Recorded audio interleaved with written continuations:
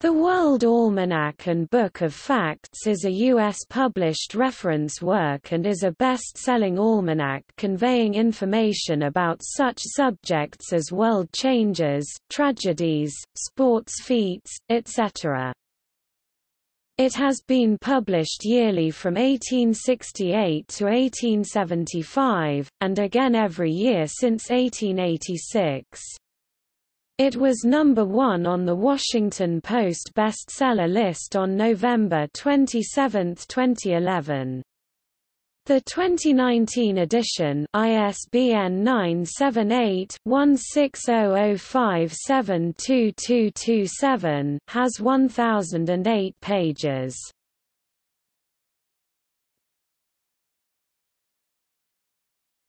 Topic: History. The first edition of the World Almanac was published by the New York World newspaper in 1868. The name of the publication comes from the newspaper itself, which was known as The World. Published just 3 years after the end of the U.S. Civil War and the assassination of President Abraham Lincoln, its 120 pages of information touched on such events as the process of Reconstruction and the impeachment of President Andrew Johnson.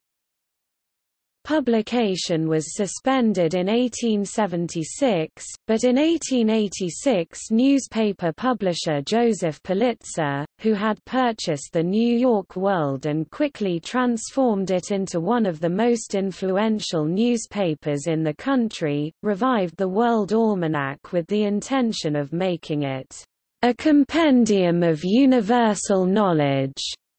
The World Almanac has been published annually since. In 1894, when it claimed more than 500,000 habitual users, the World Almanac changed its name to the World Almanac and Encyclopedia. This was the title it kept until 1923, when it became the World Almanac and Book of Facts, the name it bears today. In 1906, The New York Times, reporting on the publishing of the 20th edition, said that, "The Almanac has made for itself a secure position, second only to the 40-year-old Whitaker's Almanac of London, with which alone it can be compared." From 1890 to 1934, the New York World Building was prominently featured on the cover of the almanac. In 1923, the name changed to its current name, the World Almanac and Book of Facts. Calvin Coolidge's father read from the World Almanac when he swore his son into office.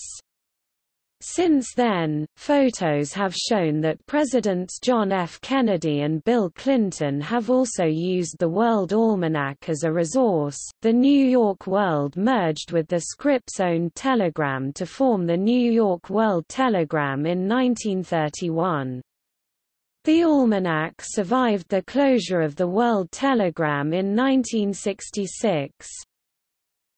During World War II, the World Almanac could boast that it was read by GIs all over the world. Between 1944 and 1946, at the request of the U.S. government, the World Almanac had special print runs of 100,000 to 150,000 copies for distribution to the armed forces.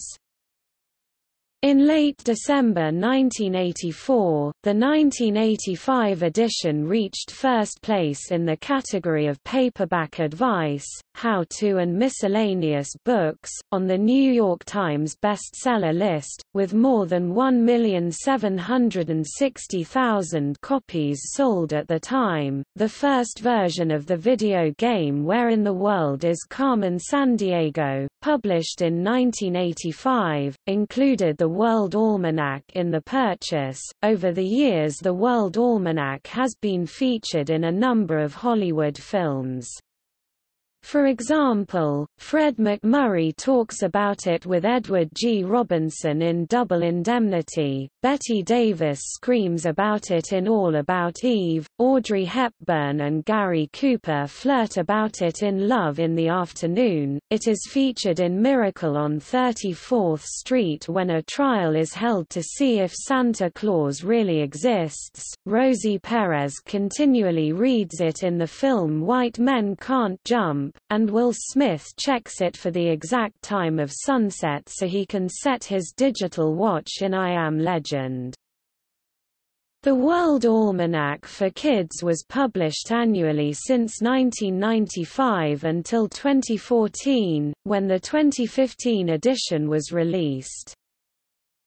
In 1993 Scripps sold the almanac to K3, later Primedia. The World Almanac was sold to Ripplewood Holdings WRC Media in 1999. Ripplewood bought Reader's Digest and the book was then produced by the World Almanac Education Group, which was owned by the Reader's Digest Association. The World Almanac was sold to Infobase Publishing in 2009. Some lists published are Surprising Facts, Number Ones, Americans by the Numbers, Milestone Birthdays, Notable Quotes, Offbeat News, Historical Anniversaries.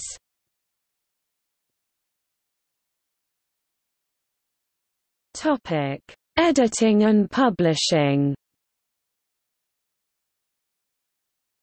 In the mid-1980s, the almanac was being put together by a 10-member staff. At that time, 20% of the book was rarely updated. For example, the text of the Constitution of the United States, 50% was updated at least briefly each year, and 30% of the content was completely new each year.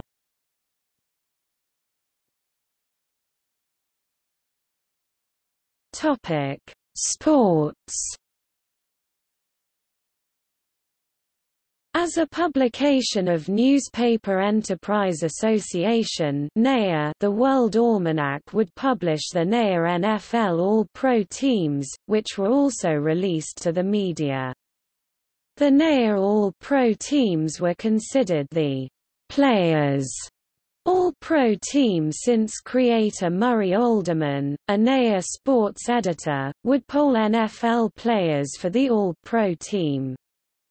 The NEA All-Pro team ran from 1955 through 1992.